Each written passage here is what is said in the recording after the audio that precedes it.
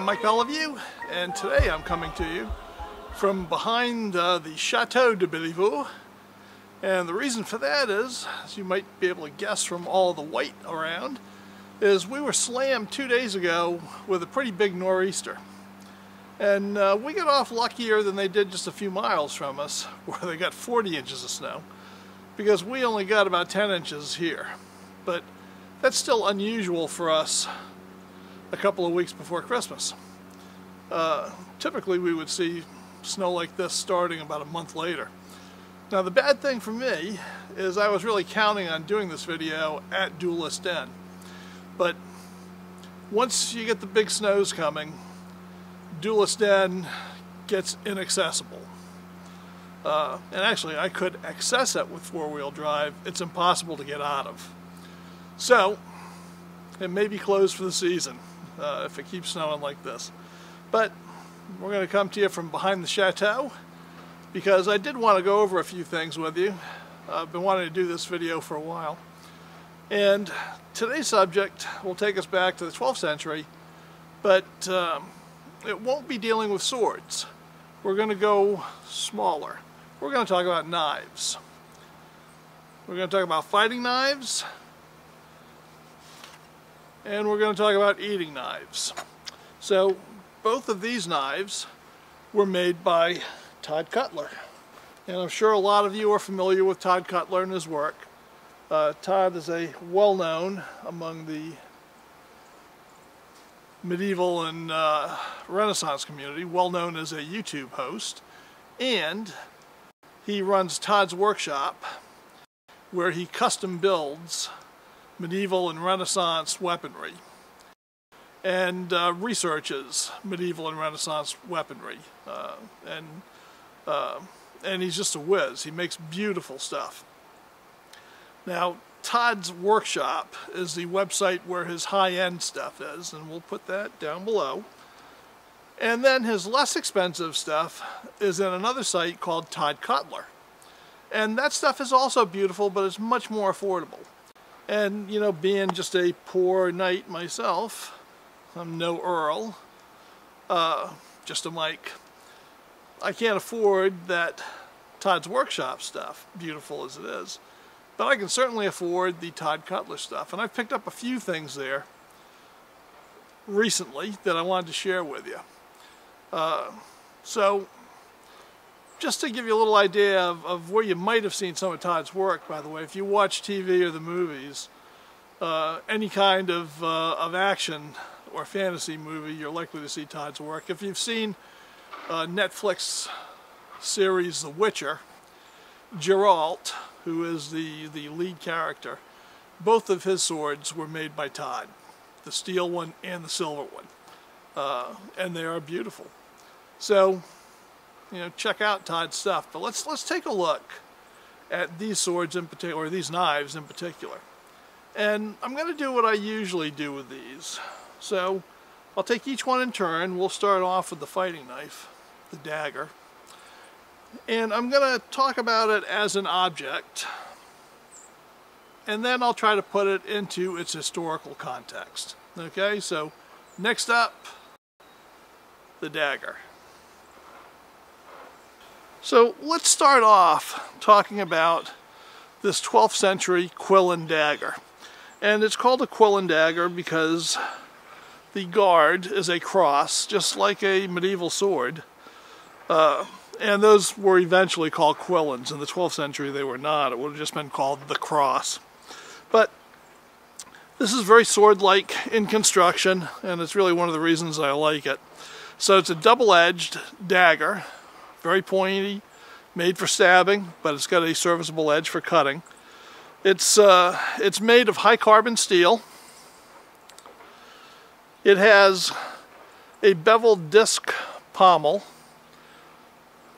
a cross quillen. The hilt is hardwood, wrapped in cord, then covered in leather. Very serviceable. It feels excellent in the hand. And knives of this type continued to be used really from, about the mid-11th century.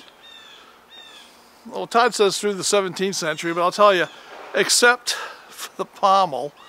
It's very much like the commando knives of World War II. So these things are still being used today. Very, very similar design. You got to watch out if I go down here. The footing is fairly treacherous in all this snow. Alright, so this is a fighting knife that's proved itself for over 1,000 years now. Just excellent. Now, these knives, as I said, they were used by high-status individuals, and they were used in war and in self-defense. Right? So, the fact is that people of the knightly class, gentlemen, generally carried swords around with them when they traveled. I mean, they only went in full armor when you were going to war, because that stuff is heavy and it's uncomfortable. But they often wore swords when traveling. When in town, if it was allowed, there were periods in London when wearing an armor and carrying a sword was deemed illegal, especially when guys like Richard II were a little bit concerned about keeping their thrones. And there were just times when it wasn't polite to wear a sword. I mean, when you were just wandering around the castle, you know, in your bathrobe, you would not always have a sword on, but quite often people would carry daggers with them because it was a dangerous age. There's no doubt about it. If you were in London in town, you know, visiting your favorite ale house or whatever, well, getting home could be an adventure, right? So having a dagger is a handy thing. Now, in warfare, daggers were used, I mean, throughout the period, and especially you would find squires carrying them, that sort of thing. But as armor got better, daggers became more important. And the reason for that is because swords just couldn't hack through armor anymore. And eventually, swords became kind of useless as a battlefield weapon against armor. I mean, it went through quite an evolution of changes until finally the only real answer to armor was heavy pole arms and war hammers, and, surprisingly enough, the little dagger. Because this guy, once you got somebody off of their horse, or in the English doctrine, they're already on foot, once you got them down, then you looked for gaps in the armor and sent this home, right? And if you look at the Morgan Bible, there are many, and that would be in the 1200s, there are many examples of daggers being used in combat in the illustrations. So, as we go through medieval art, you can see, as I said, lots of examples of all sorts of people carrying daggers. This was very common because, like I said, it was a dangerous time, and people like to stay alive. Well, in the Morgan Bible, there are many combat illustrations. It's really an excellent source. And there are quite a few where you see soldiers, knights, wielding a dagger. And where do they most like to stick it? Right there in the eye. You just see that constantly. Whether they're going into the eye slit in a helm, or if somebody's wearing just a Norman, you know, conical helmet with a nasal piece, they're still jamming it right into the eye. Whop, whop, whop. That's where they go. So, fairly brutal. And here are some examples of the old eyeball shot in period literature.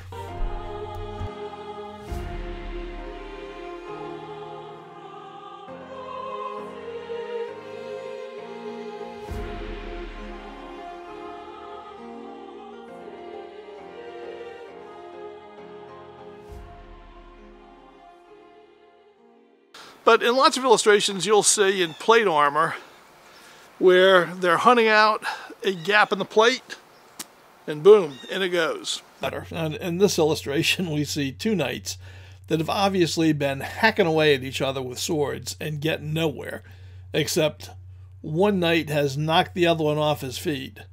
And now that the guy is down, he's got his dagger out and he is going to put that in a gap. And that's going to be the end of our friend on the ground. Now, in this other illustration, you can see an enterprising fellow has got someone on the ground, and he's about to go in behind his leg armor and probably cut his femoral artery And that's going to be all she wrote for the guy on the ground. And that's the typical use of daggers. I went to knife fighting school almost 30 years ago. And in that school, we were taught to hold the knife forward for the most part. And we were taught point down, slash, to use the edge, right? Around, point down, slash to use the edge, slash, slash, slash, slash, thrust. Okay, pretty simple. Now I noticed that in the manuals, like Fiore di Battaglia, he mostly prefers a reverse grip, which is taught today.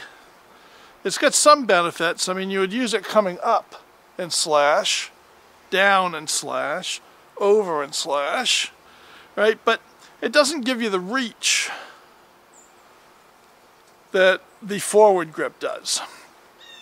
So it's kind of discouraged today, at least in the knife fighting school that I attended. I mean, there are some specific examples where you can catch a good slash like this, where you might not have a good room to come up like this, but it's pretty rare. I mean, mostly today we fight in this position, but in Fiore's day, they mostly fought like that. Well, now moving to the Tod Cutler eating knife, which you see here, and this is a great knife. This is the sort of thing that most anybody would have owned, and both of these knives, by the way, come with very nice sheaths. I chose the red leather, and I also picked up this pouch, also from Tod Cutler. So let's take a look at the eating knife. Well, Tod calls this a low-status knife.